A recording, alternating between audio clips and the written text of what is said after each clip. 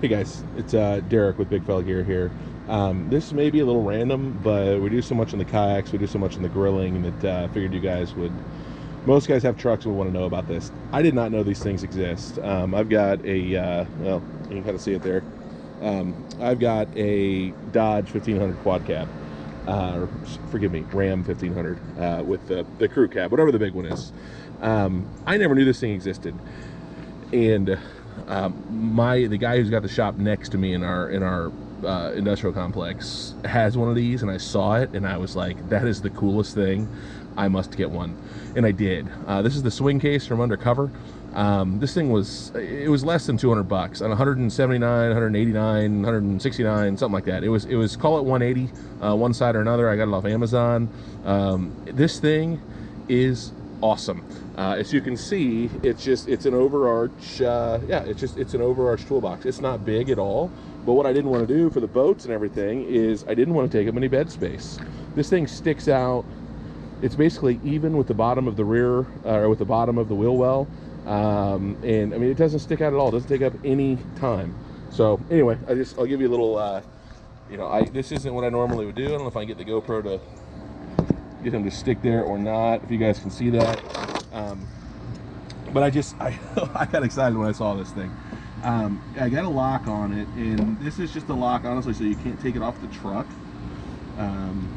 Although, honestly, what I realized after the fact is, for anybody who's got the newer trucks, like this Ram, you can only take this thing up and off if this is swung out.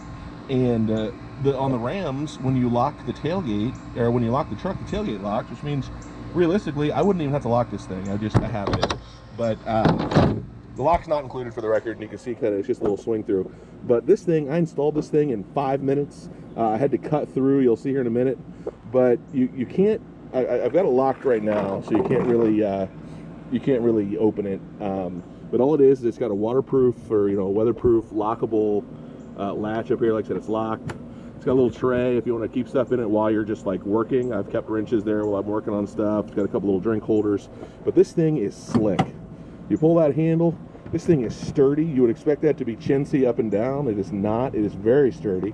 And you can see there's just some self-tappers. There's 4 self-tappers back here and 2 up in front. I had to kind of cut a channel because this isn't a spray-in, this is one of the lay-in bed liners. But this thing literally, and then I cut this here, it took me, I don't know, 10 minutes maybe, 5-10 minutes to put in. And it is just super cool. You can, like I said, it's just slip-on hinges here, so it's nothing. You can just lift this up and take the whole thing off if you want to, if you wanted to put it in the garage or take it somewhere. And then that's a solid connection. As like I said, this thing, for me, for kayaking, really all I keep in it is